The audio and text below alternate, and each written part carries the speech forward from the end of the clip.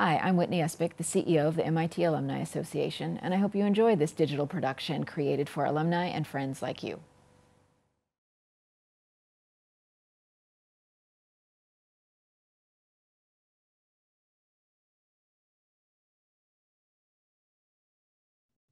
Hello, welcome to the MIT Faculty Forum. I'm Susan Phillips, and I'll be moderating this forum today. By way of background, I'm an energy and environment reporter for the NPR member station, WHYY in Philadelphia. I'm also a member of NPR's Energy and Environment team.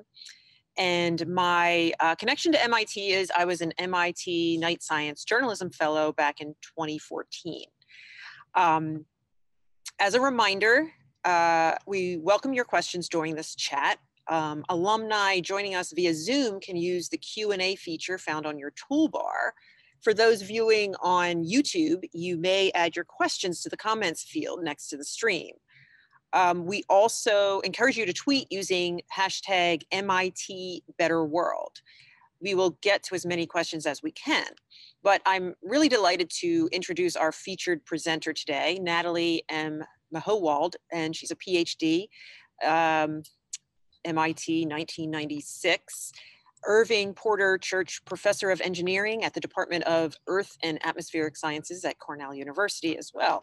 Professor Mahowald has undergraduate degrees in German and physics from Washington University, as well as an MS in natural resource policy from the University of Michigan and a PhD in meteorology from MIT. Her research group at Cornell is focused on understanding global and regional scale atmospheric transport of biogeochemically important species such as desert dust. And she's interested in how humans are perturbing the natural environment, especially through biogeochemical feedback. In 2017, Professor Mahowald was selected by the United Nations Intergovernmental Panel on Climate Change as a lead author on the special report on global warming of 1.5 degrees Celsius. Today, we will hear from Professor Mahowald on this experience and hear important takeaways from the report. So take it away, Natalie. Thanks a lot for being here.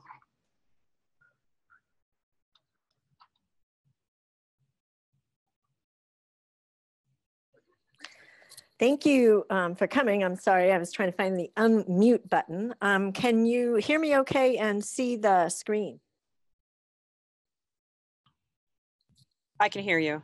Great. Okay. Thank you for joining me. So I am a professor in the Department of Earth and Atmospheric Sciences, as well as a faculty director at the Atkinson Center at Cornell University. But I'm not going to talk about my own research. I'm going to talk about the recent UN climate report that was released back in October. And this is from the Intergovernmental Panel on Climate Change, as Susan already mentioned. And what goes into these reports is thousands of hours of scientists' time, as well as government scientists and other people's time. And so in order to propagate this information, they actually ask us as lead authors to give webinars like this about the reports. And so you can see here kind of this fancy logos and things with right here, this is the 1.5 report kind of logo. And so these come from the IPCC, from the UN. And so much of what I'm going to present today is really kind of the official line from this UN report. Although I'll show some other slides without this formatting that are more my contribution to trying to understand it. For this talk, I'm going to have kind of two elements. One is, what it's like to be a scientist, a professor from the US on such a report and how these reports are created, and then tell you what's new in this recent special report. Let's see here if I can go ahead. Okay. The other thing is besides just being a professor at Cornell and doing the standard research and teaching, I'm also a director in the Atkinson Center for Sustainable Future at Cornell. And this is a new center that I just want to advertise a little bit. And our goal is to connect the faculty across the different colleges at Cornell for interdisciplinary research and connect the research done at Cornell to have an impact in the outside world. So we're really about connecting within Cornell and then connecting to the outside world to have an impact on products, policies, or persuasions. And you can think of this IPCC work as part of that. So here's an official logo kind of slide from the IPCC, the Intergovernmental Panel on Climate Change, which is sponsored, as it says in the bottom there, by the UN Environment Program and the World Meteorological Organization. And this report is kind of special in a few different ways, but here is the text asking us for this report.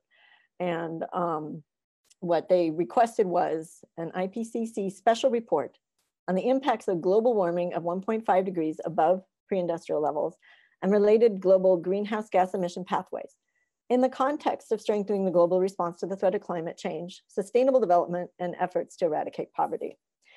So this is much broader than the usual calls to the Intergovernmental Panel on Climate Change, which usually it's just, assess the state of the science on climate change. Here we're supposed to think about climate change in the context of sustainable development and our efforts to eradicate poverty, or, we're supposed to solve all the world's problems in one special report.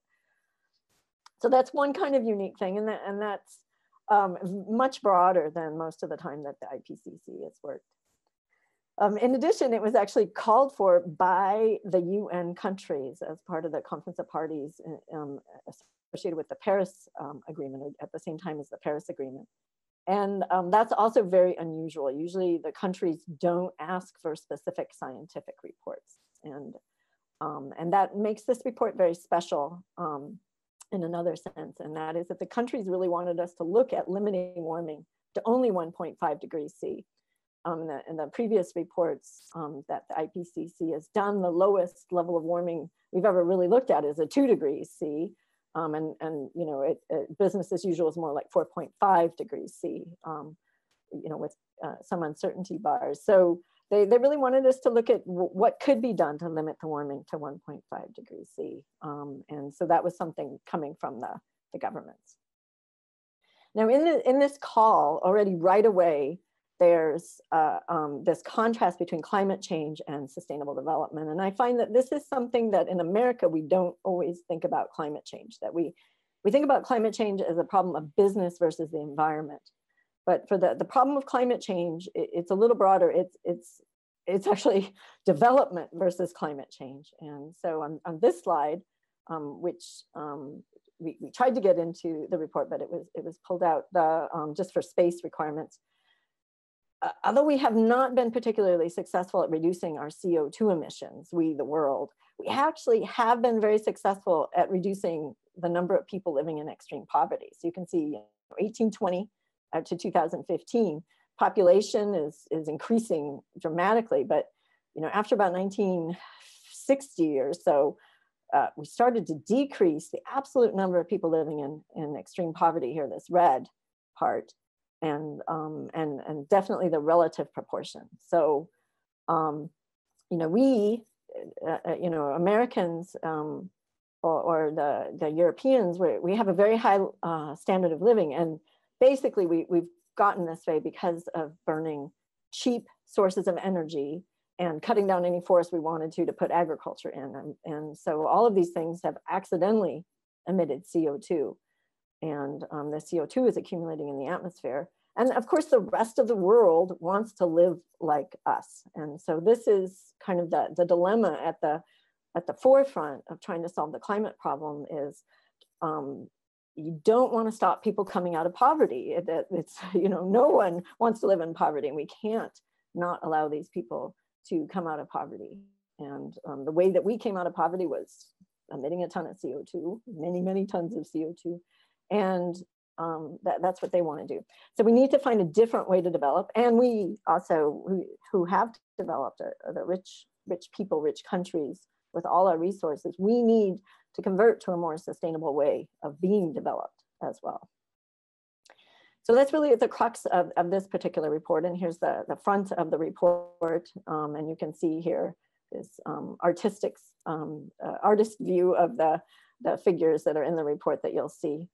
And again, it's organized by the UN as well as the World Meteorological Organization. And this set of reports done by the IPCC is very rigorous in the way that they're written. The scientists write the report and the governments accept the summary for policymakers of the report line by line. And so anything that they think is not supported by the underlying report or the underlying scientific literature, that it can't go through the summary for policymaker approval process by the governments. So this report had 91 authors from 40 countries. There were 6 American authors on this report. Apparently there were over 1,100 people nominated to be on the report from the different governments. So for example, I was nominated from Cornell to the US level, and then the US nominated me up to the IPCC international level, and 1,100 people were nominated, so it was less than 10% were accepted. Because of how broad the report is, then 133 contributing authors were also asked to come in. There were 6,000 new studies done. As I mentioned, most of the literature really hadn't looked at trying to stay below 1.5 degrees C. Basically, it's very hard to get any kind of economic model to have emissions that keep the world temperatures below 1.5 degrees. So new studies were called for when the governments decided that they really wanted us to look at these very low temperatures. There were over 1,000 reviewers, and they had 42,000 comments, each of which we had to look at, consider, and respond to as part of the official process. So it's a very well vetted process.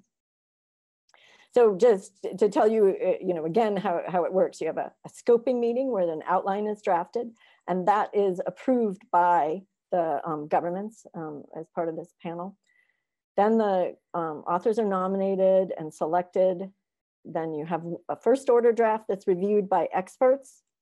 Then a second order draft, which is reviewed by both government scientists and experts. And when the governments review this, they have to review it for, whether or not it complies with the outline that was approved or the science. They can't say that politically we don't like that answer. But it is sometimes very clear what the political intentions are of different government scientists, let's put it that way. Then there's a final draft report, and then the summary for policymakers, the SPM, is put out. And then there's this final government review and the approval process. So the approval process was supposed to happen between Monday and Friday on October 1 to 5. And it was supposed to be done at 7 p.m. on Friday. But often these IPCC sessions aren't done at the time they're supposed to be. And so it was estimated it wouldn't be approved by that time. So originally we kind of had, I would say a little bit nice hours, 10 a.m. to 1 p.m. and then 3 p.m. to 7 p.m. for the first 2 days. But then Wednesday evening, they added an evening session, 8 to 10:30. And then Thursday, there was a night session. And then Friday, we went all the way straight through to 3 p.m. Friday before it was approved. And during these approval sessions, everything is simultaneously translated into the UN, the 5 UN languages. So, if someone was speaking in Chinese or Arabic, I would put on the little head thing so that I could understand what they were saying in English. So that's one of the limitations, is how many interpreters they could get in for all these sessions. So what happens then is that the co-chairs, the IPCC, which are Valerie and Jim, would present the different sections of the summary for policymakers, which are really just kind of headline statements and bullet statements. And then this is me presenting, and some of the other authors over here presenting, and we would come up and describe and defend each of the points that we made and why we thought it reflected the scientific literature.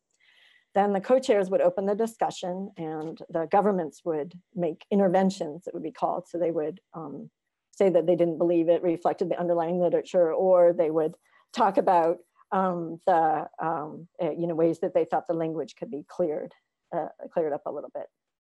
So every government has to approve every sentence there.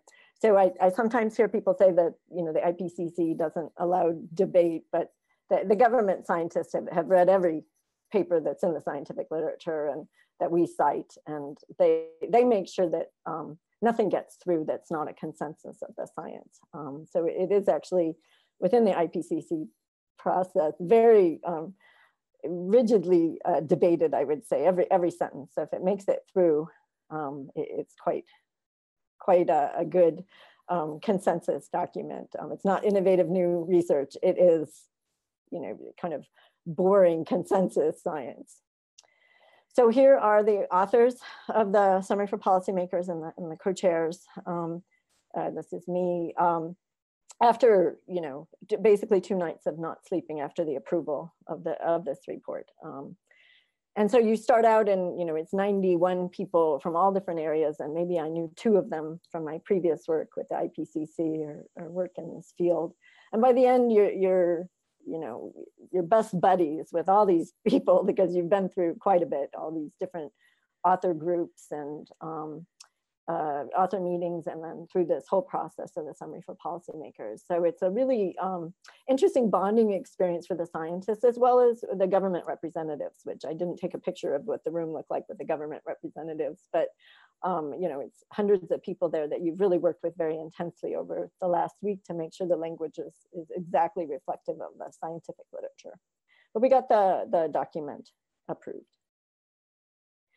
So again, here's the text of the report that we were asked to deliver by the UN. And next I'm going to go through the results of this report here and really thinking about that balance between, how do we strengthen the global response to the threat of climate change and keep the temperatures as low as possible, but allow for development and preferably sustainable development, and how those things interact. There are other reports underway and the regular structure of the assessment reports. But again, here are the slides of the IPCC after all this hard work, thousands of hours of work that we put in on what they want us to tell people what the results were, what was approved by the governments. So right now, we're at 1.0 degrees Celsius of warming from human activities. If we want to keep below 1.5, we have 0.5 left, but we've already used up 1.0 of that. And this already has consequences for people, nature, and livelihoods. If we take a look at the rate of the increase in temperatures, we would reach 1.5 at about 2040. But past emissions alone do not commit us to going over 1.5 degrees. That we could actually potentially stop the growth of temperatures.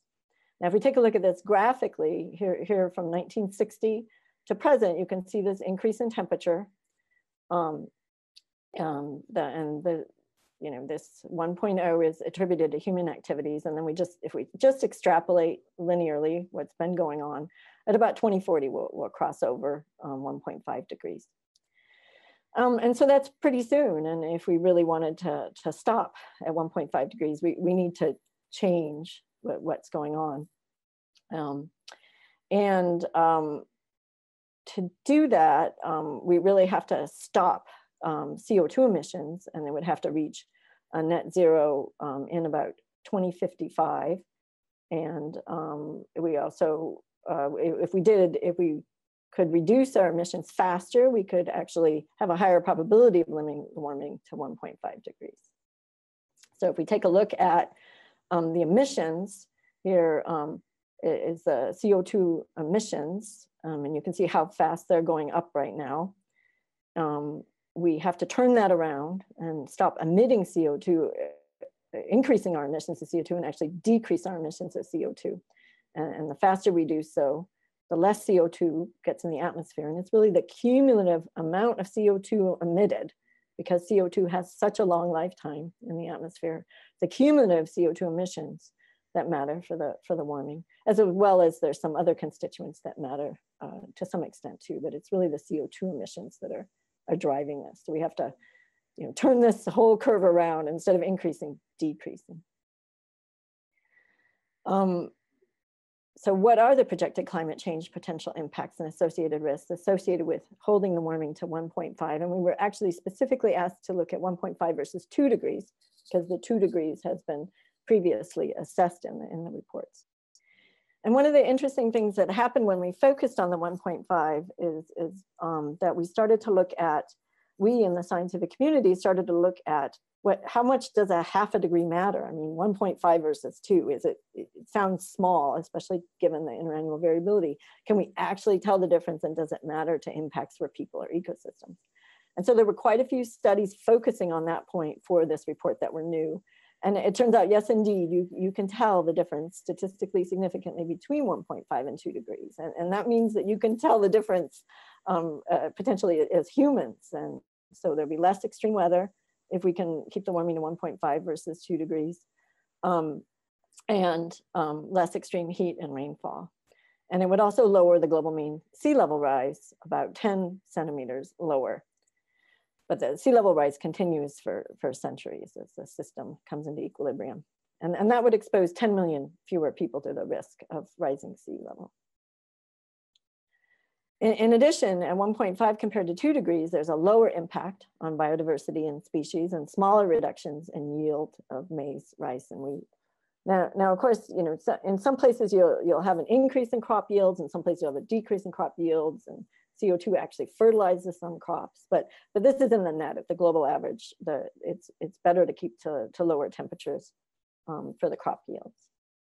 In addition, the water shortages associated with changes in the precipitation patterns and the intensity of the precipitation, the water shortages would be 50% less at 1.5 versus 2 degrees C.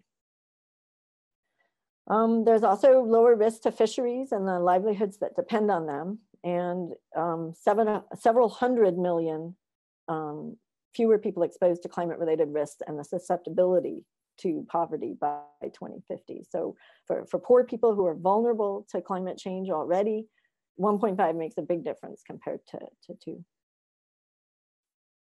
So when we think about the impacts of climate change, sometimes people look at it with this kind of thermometer look, which is the reasons for concern slide.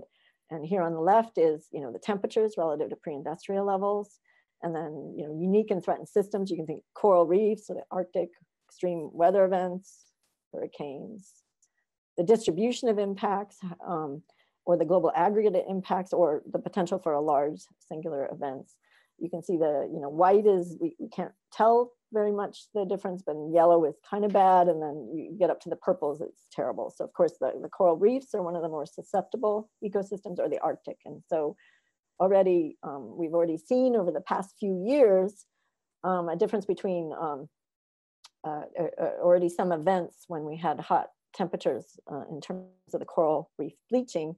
And so there's a little more resolution here than we had in the previous reports in terms of the impact of 1.5 versus 2 degrees, just because we've seen more events lately. So that's a new thing in this report. But generally speaking, this is really quite similar to what was known previously. So if I show you the report from the last assessment, the last full assessment, you can see here, you know, this is the full temperature rise. And then in the future, this would be you know, this 2 degree temperature scenario that was considered before. And when we say 2 degrees, we mean a 66% chance of being below 2 degrees. So it's different than the mean. It's the probability of being below a temperature here. This is what we considered in the previous reports. And then this would be a business as usual. So we're comparing, say, a 4.5 degrees C versus a 2 degrees C scenario here. And you can see that, of course, as temperatures go up, the impacts from climate change are higher. So this was what was considered in the last report.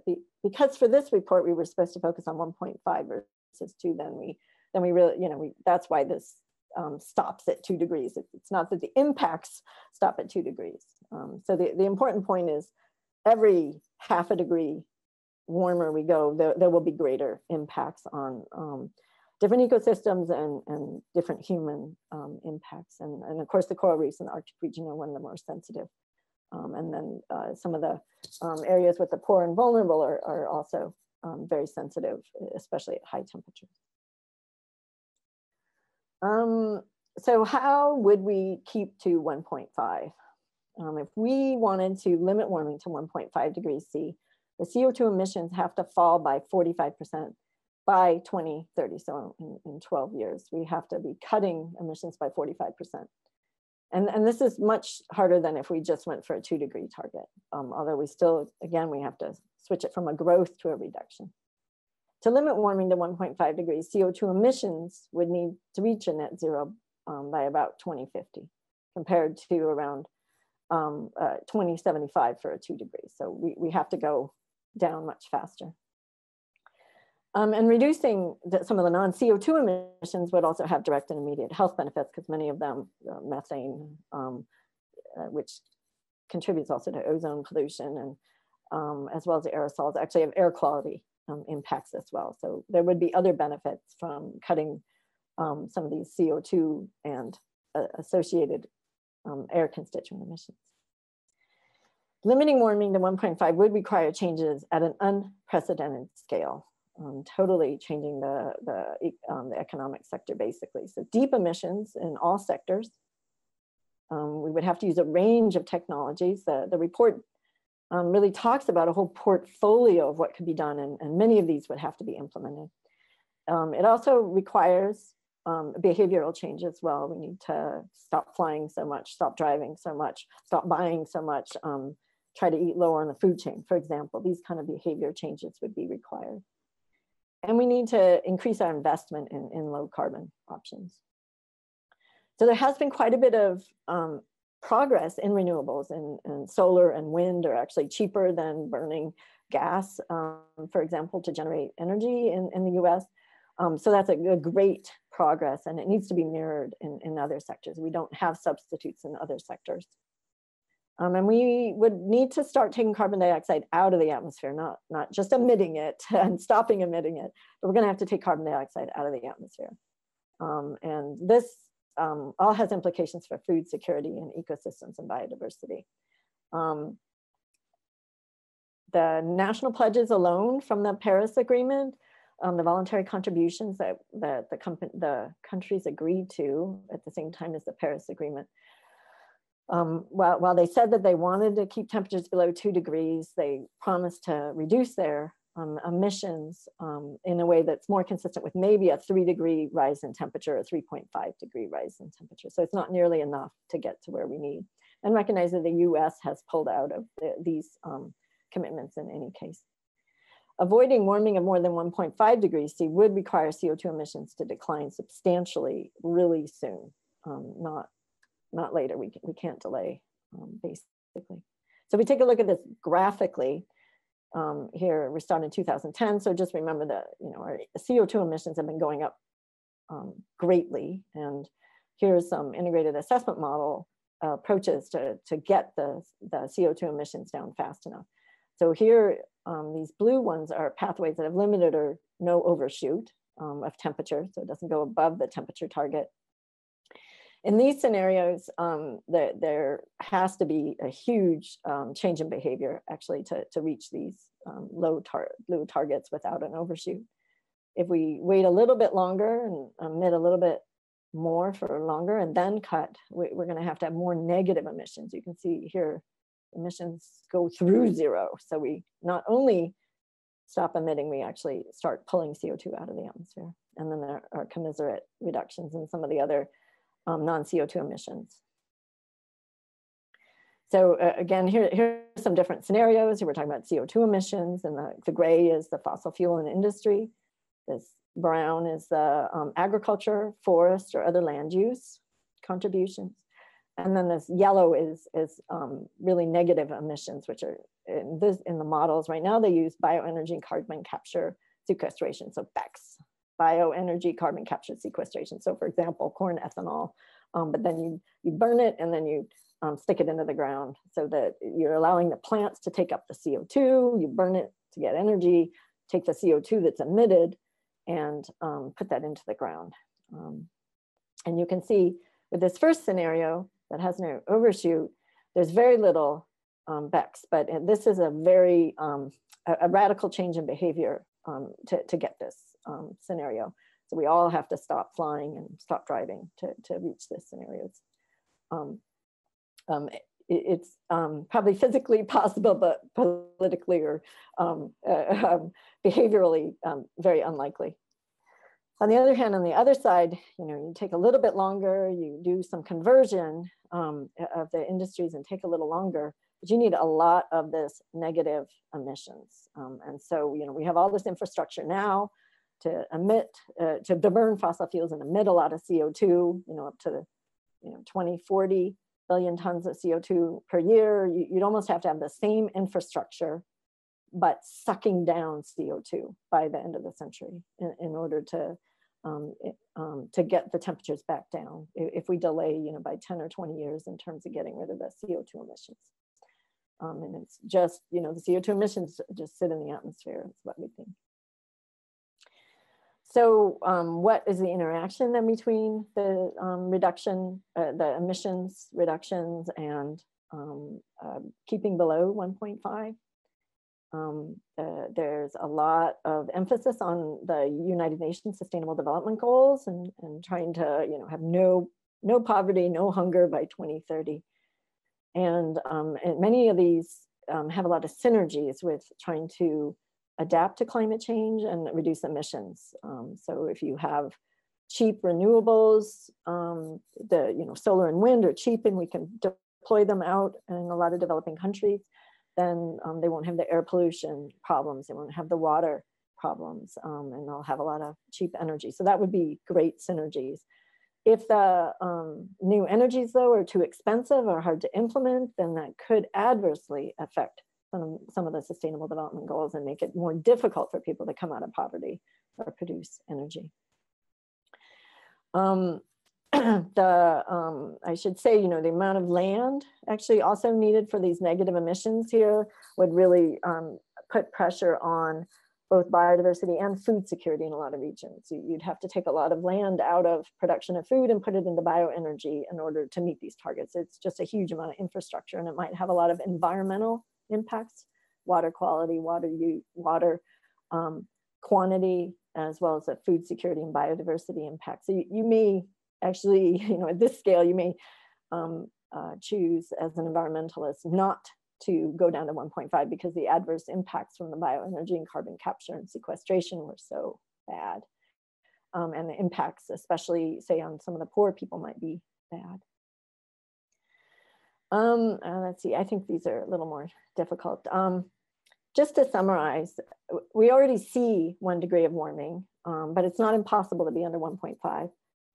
We already need to adapt to the current level of warming, and at 1.5 or higher, which we're very likely to see, we're going to need to adapt to these higher levels of climate change, and we're already seeing harms.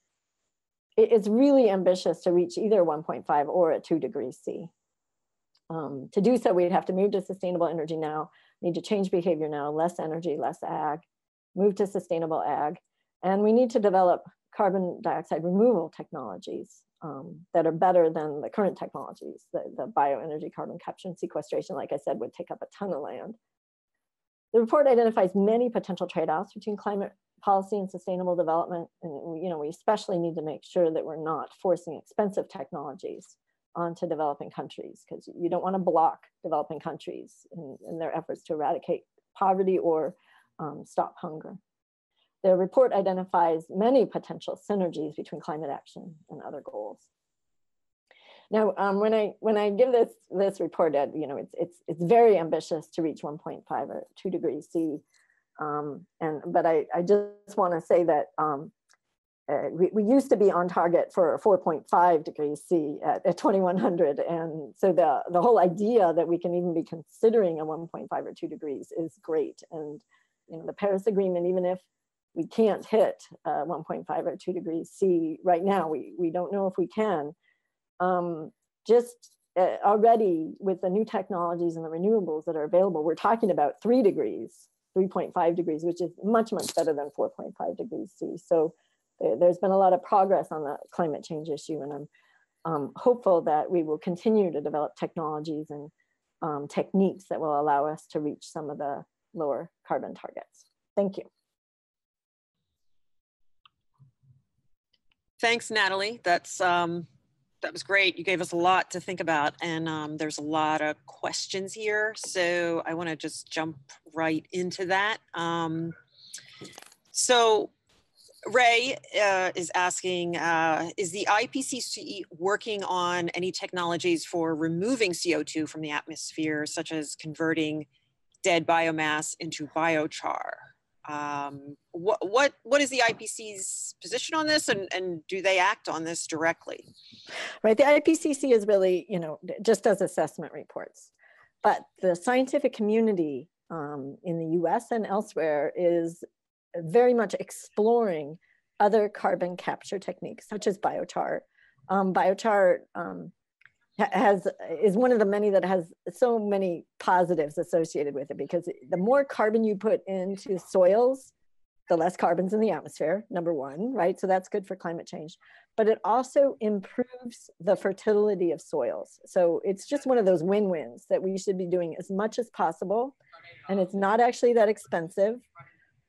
It's not clear how much carbon it can get out of the atmosphere. That's the only downside, but it's definitely something we should be researching and starting to implement. It's one of the many carbon dioxide removal technologies that we should be working on. There was just recently a National Academy report released that also talks about this issue. And I think the US needs to be doing much more work on this. Okay, great. And Alejandro wants to know, could you please elaborate on sustainable agriculture? Are these existing techniques that need to be expanded? Right, so one of them is this, for example, more soil carbon sequestration in the soils, which is associated with no-till agriculture. There's also, a lot of people are talking about food waste, that 30% of the food that we produce is actually wasted. How can we reduce that?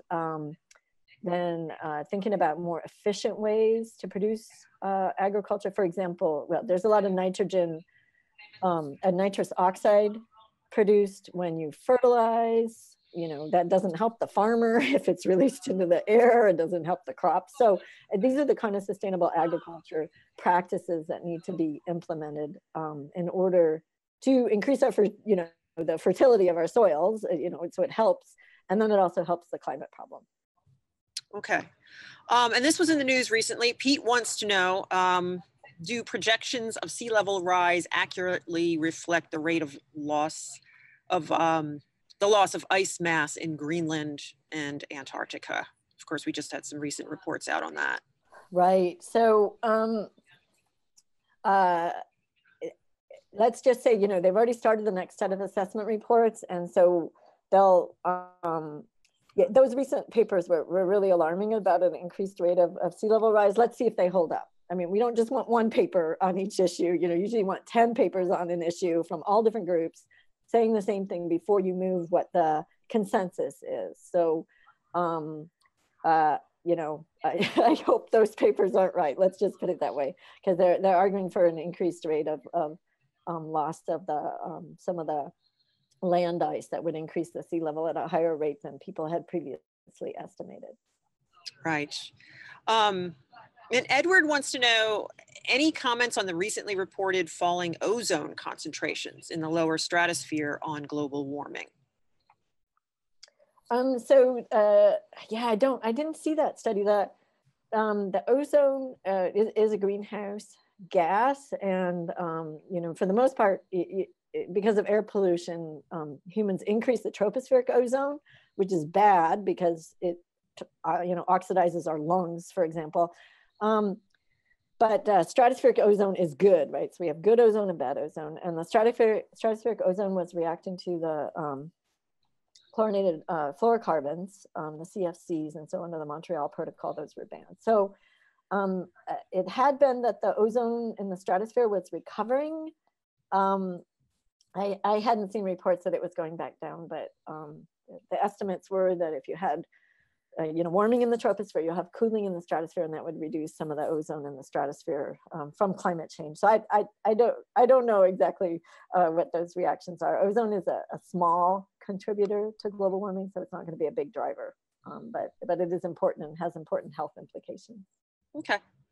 And this is something you don't really hear much about, population size. And Ivan wants to know, since the increase in the human population is extremely important in climate change, What solution does the report state about population growth, since it ought to stabilize or even decline, he says?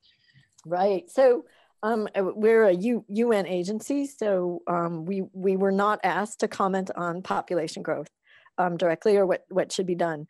The different scenarios that we use for the climate include population scenarios, but none of them include anything draconian in them. They're just natural demographic shifts. I mean, here in the developed world, we've already had our, we've been allowed to grow, and now we're stabilizing. And from a UN perspective, you would normally just allow people to make their own decisions. I mean, the policymakers are not going to allow us to make any value judgments on how much population any particular country would have. So the IPCC is not allowed to comment on that.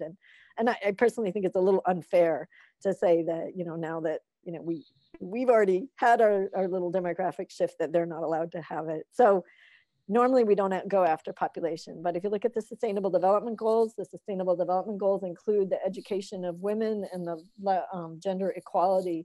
And normally when women are more educated and allowed power, they tend to have fewer children. Plus, if you have good health care and the kids stop dying, people tend to have fewer children. So that's all part of the Sustainable Development Goals, is to make sure that people have the resources to live in a more, I guess, a fair world where you might have fewer children as well. Okay. And I know the report talked a lot about afforestation, and Rod has a question. How much impact can aggressive afforestation have?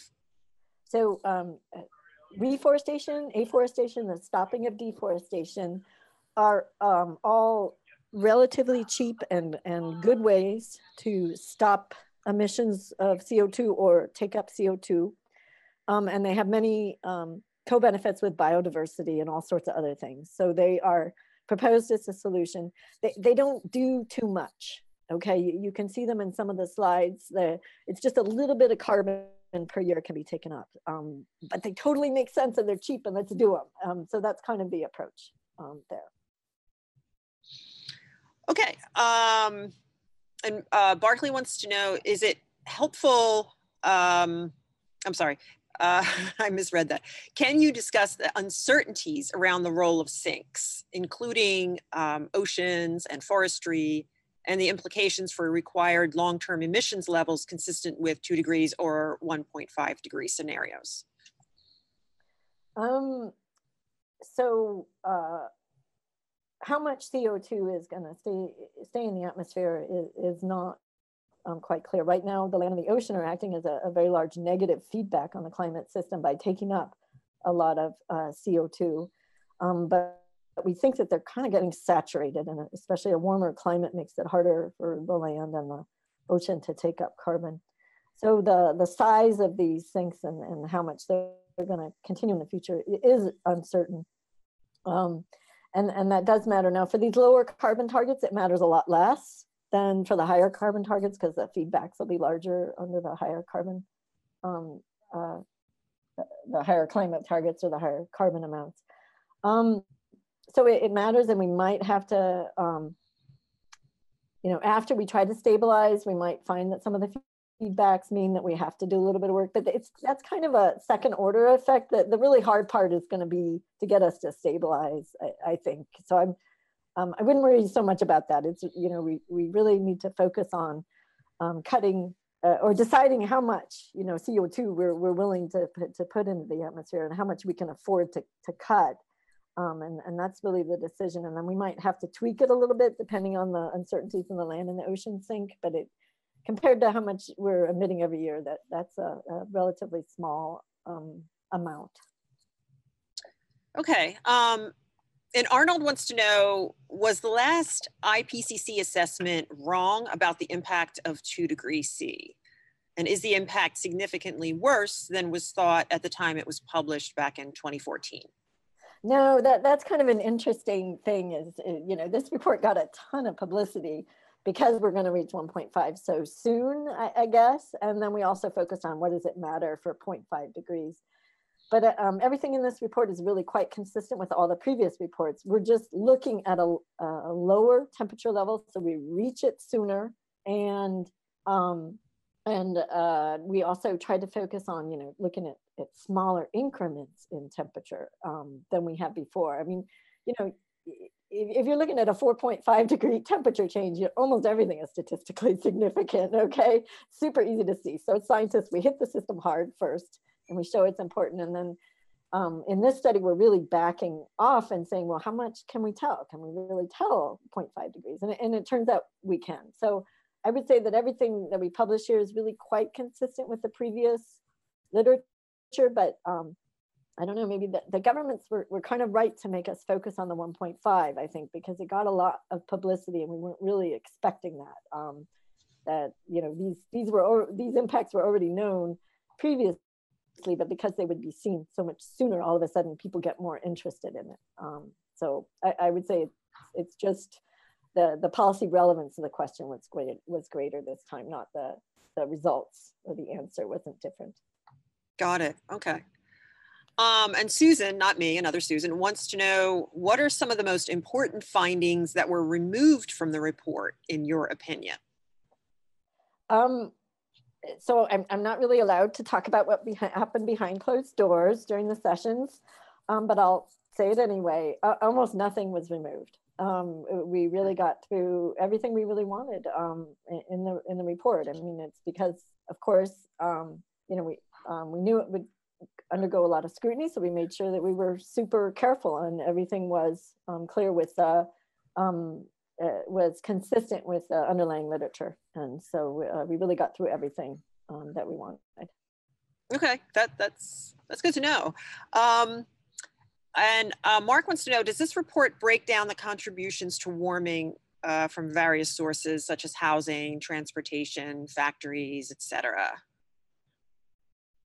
I think in chapter 2, there's none of that in the summary for policymakers, but in chapter 2, there's probably a little bit, but out in the literature, we know what's happening right now. So, yeah. Okay. That might be better in the last assessment report. It'll be more. This was actually a short report, so we didn't redo a lot of the analysis that was already in the last assessment. Okay. And Jay wants to know, could you say a little bit more about ideas for carbon sequestration technologies? What do you think are the most promising methods? And how do we actually sequester it forever? Yeah, see, these are really good questions. And I'm super excited to know more about this stuff myself. I mean, it's not my main area of research, but because it's so important to getting the low carbon targets, I've really been looking into it. I'm actually teaching a course on this semester. So a lot of them in the agriculture forestry area, like we talked about, the biologic sequestration, these can be relatively cheap and potentially, easy to do, but you have to convince individual landowners to do them. And they can have a lot of co-benefits, but most of them are probably, they can't do a lot, right? They're not going to get us up to the 20 gigatons that we need, for example. But we should do those. Those just make sense. They have so many co-benefits. Then there's a second group that's kind of considered like a hybrid system where it's partially biological. And then there's also an engineered part like the bioenergy carbon capture sequestration. And that's the only one we're kind of technically able to do right now. And I've already said there's a lot of environmental impacts that might make it so we would choose not to do it. Those are, there's a lot of things we could do better there. For example, maybe algal biofuels would work better. For example, they'd be much lower carbon, less environmental risk. There's a lot of research going on there. And then there's what people call maybe the direct air capture, more engineered solutions. And there's a lot of really cool stuff going on there. And it's moving so quickly right now, and a lot of research there. There's a National Academies report that just came out, and they have a really nice press release that they did. So if you Google for that on negative emissions technologies, they call it, or carbon dioxide removals from the National Academies, they synthesize what the state of the art is right now.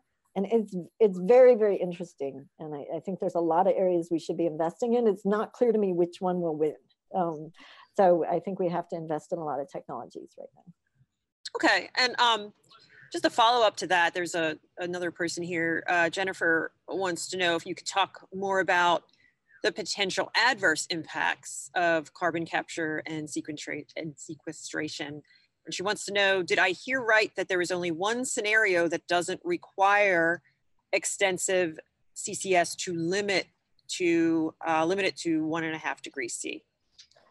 So there isn't just one scenario. There's a couple different scenarios, but honestly, they had to retweak their whole models with a huge amount of behavior change to get them to give any valid scenarios. Okay, so it's a very tough constraint to keep it below 1.5. That's true. There's multiple ways to do it, but there has to be quite a bit of behavior change that makes life a lot easier for the models to try to convert everything over. Right? If everybody stops driving the car, it doesn't matter so much that, you know, how fast we electrify the vehicle fleet if everybody halves how much they drive. Okay, so you can see how this could make life a lot easier. Let's see, and then the adverse effects of the bioenergy carbon capture sequestration, was that the second part of that question? Yeah, well, yeah, it was like the negative impacts of carbon capture and sequestration. So the only thing that's included in the IAMs, because it's the only one that can be scaled up right now, we think, is the bioenergy carbon capture and sequestration. And so basically in the US, if we were to try to scale it up to what we need here at 1.5, we'd have to take the whole Midwest and turn it into bioenergy carbon capture sequestration. So instead of producing wheat and corn, you know, that we eat or we feed to animals to eat, we would have to convert it all to bioenergy.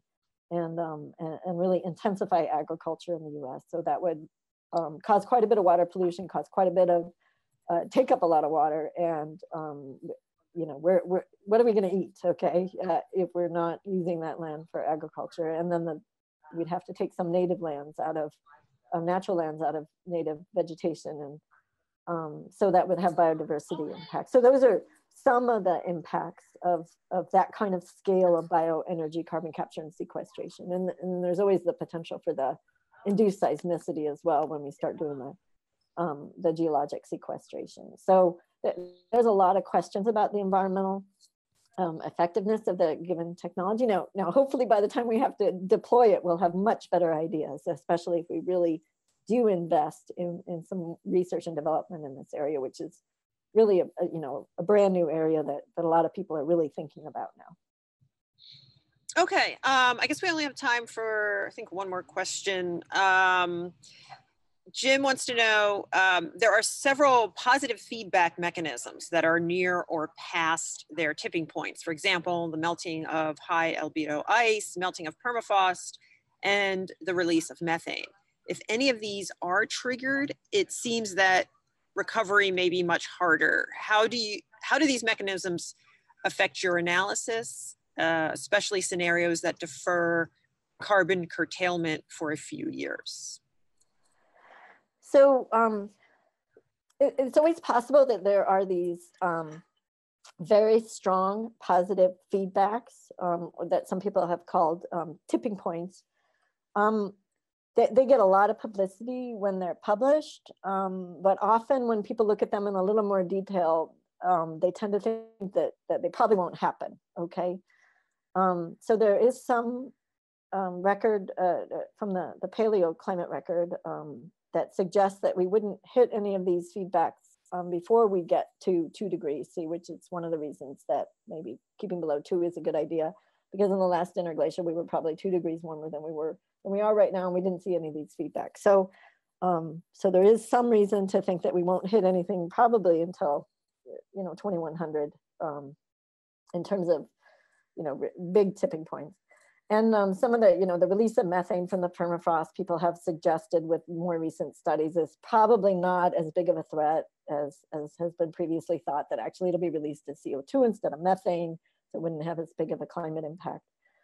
I'm trying to think what the other ones are. The ice albedo feedbacks, probably not as bad. I can't say for sure. No one can say for sure, but some of these, I think really alarming climate feedback scenarios are not the consensus of the literature. They're a little bit more alarmist type statements, I would say. So they are always assessed in the regular assessment reports, and people look for those to try to see if we're going to cross some tipping point. But yeah, we wouldn't know a tipping point until we'd already crossed it, right?